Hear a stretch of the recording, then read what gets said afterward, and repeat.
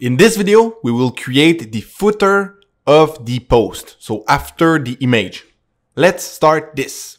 Right after the image asset, we will say right now the image. So this is the footer image, footer post. That's it. Okay, so what we will do in this one, we will need to create all the icon button inside the footer. So we will start with a row widget.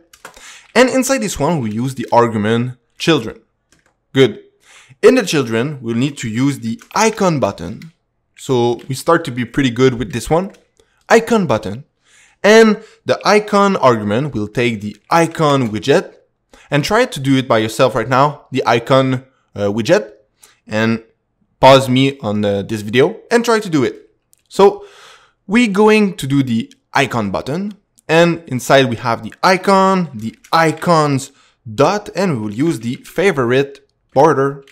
I will format my document and I will change my null for an empty function. So, an empty function, just like that. I will put my comma at the end and I format my document. Good. After, we will need to create 4 buttons. So as you can see, we have the like one, and we will need to create 3 more buttons. I will copy this one and I will paste it 3 more times. 1, 2, and 3.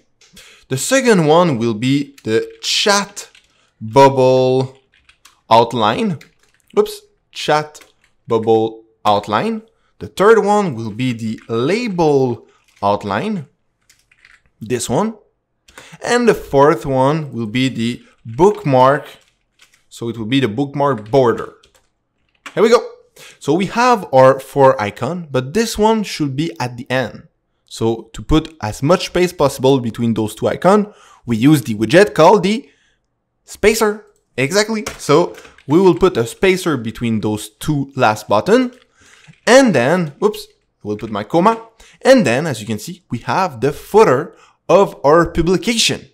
Last step that we need to do inside this page will be to change the commentary section. So we will add a little commentary section right after the footer. So see you on the next video.